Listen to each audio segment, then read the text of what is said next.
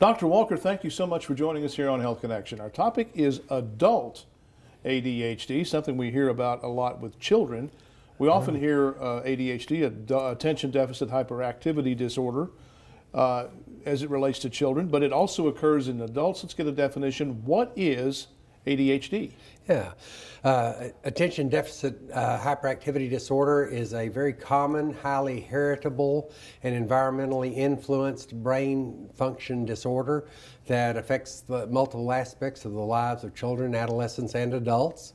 It affects not only their school and job performance, but it has negative impacts on their relationships with other people as well as their self-esteem. Give us some of the signs and symptoms of ADHD. What are we looking for? Okay. In ADHD, you have two different domains of deficits, and people with problems with ADHD can have problems in one or both domains. One of those domains involves attention, the other domain involves self-control.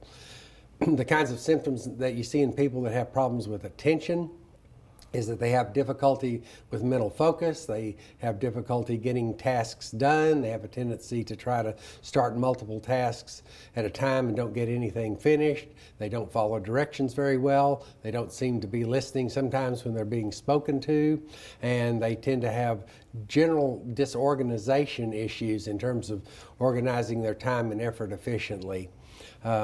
In the self-control domain, what we see is people that have a tendency to want to squirm and fidget a great deal. They have trouble sitting still. In children, of course, they leave their seat inappropriately in the classroom. But with adults, perhaps they stay seated, but they have to tap their pencil, they have to doodle on a piece of paper, they have to tap their feet. They have a lot of this excessive motor behavior, and they find internally that they feel very restless. So it's difficult for them to sit through long meetings or through classroom sessions. With respect to attention, where do we draw the line from a bit easily distracted to you have a real deficit? Yeah.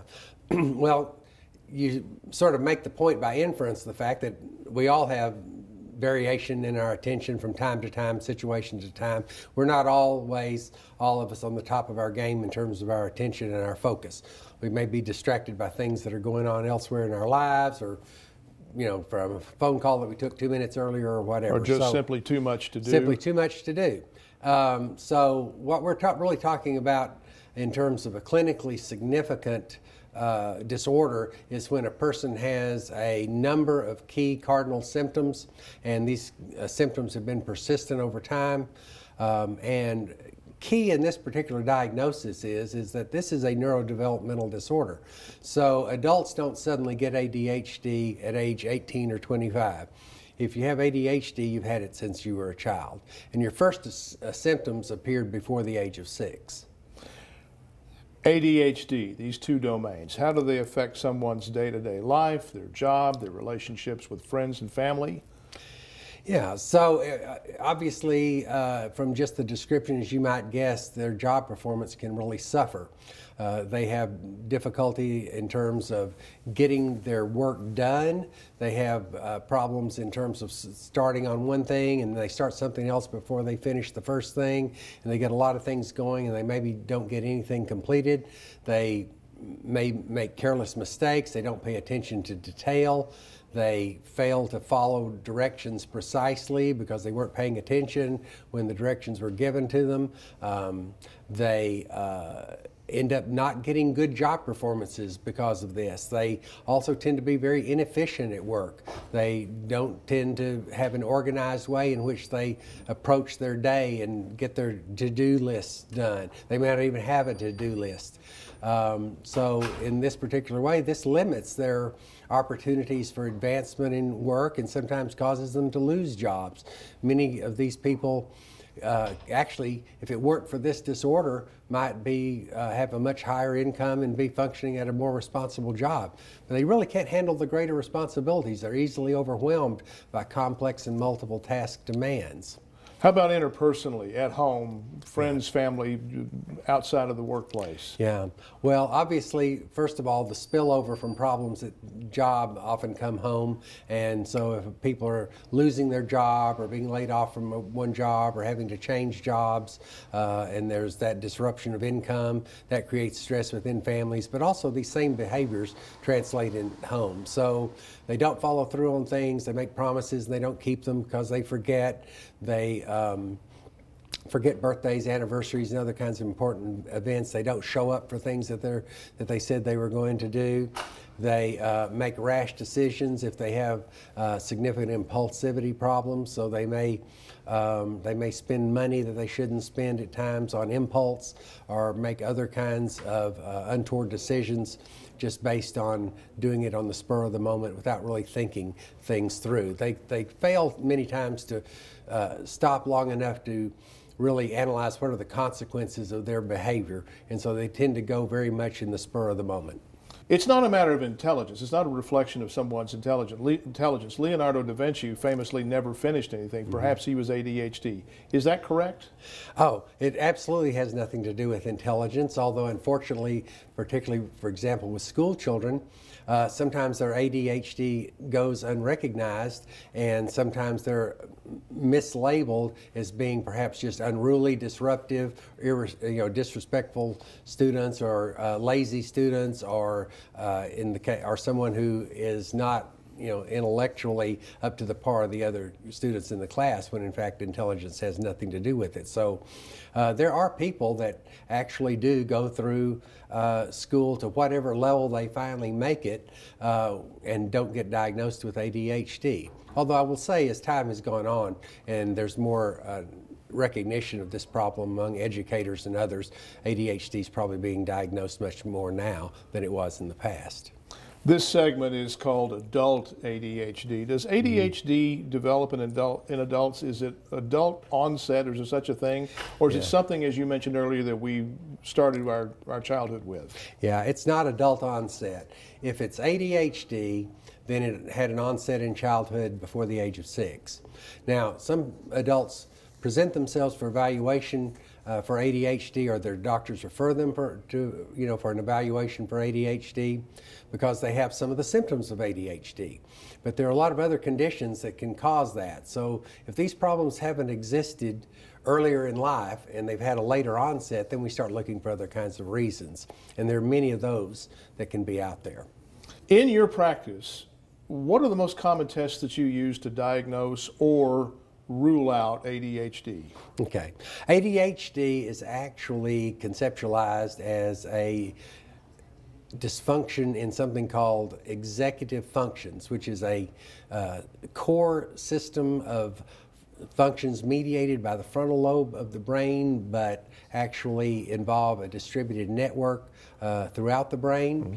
And executive functions have everything to do with the control of attention, but also self-monitoring, self-regulation, working memory, inhibitory control of unwanted or undesired behaviors and responses, as well as the ability to appreciate the consequences of actions and be able to make plans and to anticipate the future. So the types of testing that we do test not only attention, but it tests these other frontal lobe mediated abilities such as impulse control, impulsivity, and that sort of thing. A classic test is a test where the paradigm is called a go, no-go test, where people may be presented a series of stimuli, often visual stimuli, in which there's a button that they press as soon as the stimulus appears. So you see what their reaction time is to see how quickly they press the button. Except there's another task demand. There are going to be some stimuli that appear for which they are not supposed to press the button. So they have to both try to work fast, but also keep the inhibition available to not press the button when it's inappropriately pressed. People with ADHD have a hard time with this test, and it's kind of one of the gold standard tests in the diagnosis of ADHD. But that's only one test in a battery of tests. So we have other tests that we use to test other aspects of executive function, to measure dysfunction, and in terms of impulse control, ability to sustain attention over time, and also look at attention performance with different types of sensory modalities, such as auditory attention versus visual attention and that sort of thing. It takes a couple of hours or a little more to do a full battery of tests. Okay. Possessed of a diagnosis, what do you do to begin treating ADHD? And is the treatment different with adults and children? Yeah. Many of the medications used to treat ADHD for adults and children are the same. Adults, you do, first of all, of course, I don't, prescribe any medication. I work with the patient's physician, either the referring physician or whoever their primary care doctor is, to try to talk about what kind of treatment they might need. From a psychologist standpoint, I have to say medication can help a great deal, but many of these people need psychotherapy too. And in that case, the type of psychotherapy they get involves some coaching in terms of some skill development, things like that. They need to learn organizational skills. They need to learn how to establish certain kinds of routines and things like that will help them to remain productive and organized. These are things that most of us learn, as we mature and grow older. But some of these folks, their disorder has kind of gotten in the way of them being able to develop some of these things. So they may need some very basic skills in terms of if they're college age, they may not have good study habits at all. If they are in the workplace as an adult, they may not really know how to organize themselves in the workplace, how to manage tasks, how to prioritize, how to estimate the amounts of time that it's going to take to do things, and when to delegate responsibility. Going back to something you said earlier in the segment of the two domains, hyperactivity, and this may be more applicable to children, where do you draw the line with respect to hyperactivity between just lack of good parental discipline and a real disorder? Yeah. I would say that in the case of children that have hyperactivity, good parenting is one of the most important interventions that can be done. I don't work with children myself, but we have a board-certified child psychologist here, Dr. Wheery, who does a lot of work with children with ADHD, and he helps parents learn how to manage those behaviors. So I guess what I'm saying is when you see someone that looks like they have some poor parenting skills and they also have an out of control child, you may suspect that it's their poor parenting style that's leading to the behavior issues in the child. And that may be the case, but I will tell you that also many parents don't know how to manage children that have this disorder. And that's really why, again, it requires an assessment to determine if there's actually a disorder present or if these are just behavior issues that can be corrected with behavioral intervention. All right.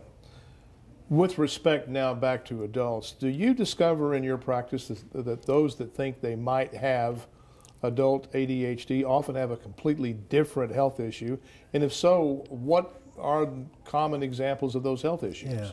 Yeah. Adults lead really complex lives.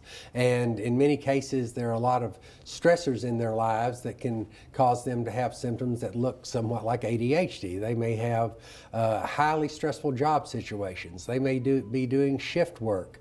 They may have roles outside the job where they are providing care for someone in their family that has a great deal of medical or other kinds of needs. They may have just many, many things on their plate. They may be involved in relationships that are dysfunctional or somewhat toxic. And they may have a mood disorder. They may suffer from depression. They may have anxiety. They also may have some substance issues, anything from overusing caffeine to actually having difficulties with alcohol or other kinds of substances. Another problem is that they may have a sleep disorder, and so, or else they may have sleep deprivation due to the scheduling things that I mentioned. I saw a patient not too long ago that had all the classic complaints of ADHD, and she filled out an ADHD self-report checklist, and you would have thought that she definitely had ADHD. But guess what? On her testing, she did not show to have ADHD. On my first interview with her, we sort of passed over the fact that she basically indicated her sleep was okay. But when we went back and went through things on the basis of the fact she had test results that did not confirm ADHD, then she began to say, well, it really is true though with my sleep. I guess it's not that good. I've been told I snore a great deal. I toss the bed covers around at night. I'm very restless, that sort of thing. She had a lot of classic symptoms of sleep apnea. And so we got her seen in the sleep medicine clinic, and sure enough, she had very significant sleep apnea. I haven't seen her back yet, but I predict that her attention problems and her difficulties at work are going to be much improved once she's getting some actual restful and effective sleep. And I have had patients with sleep apnea in the past where I have gotten them back and tested them, and by the way, they do great once they get their sleep problems under control. All right. So this kind of segues into our final question. How often do you work with someone's family physician or some other medical specialty to get them the treatment they need, if it's an ADHD diagnosis or if it's something else? Yeah, so if it's ADHD, again, as I mentioned, medication can definitely help in most cases, and so their primary care doctor or their referring physician is the one that would need to prescribe that. You can have some of these other problems that I mentioned, though, and have ADHD too. So you have some very complicated patients, and so they may actually have depression, anxiety, and ADHD. For someone that is that complicated, usually the best thing to do is have them referred to an adult psychiatrist who can carefully treat all their problems in a balanced way. And as I mentioned, if they wish to come back for some psychotherapy, if it looks like that their problems are such that I can help them some with learning new skills, learning how to self-manage a little bit better, how to organize themselves, then actually a handful of sessions of working with them can make a big difference in that regard. So it's very much a partnership between the neuropsychologist and the physician that's treating the person to try to get them functioning much better in life and hopefully get them to a better level in terms of their relationships with others and job performance and the other things that are important to them. All right, doctor, very well. Thank you. I learned a lot. Yeah. Thank you for having me.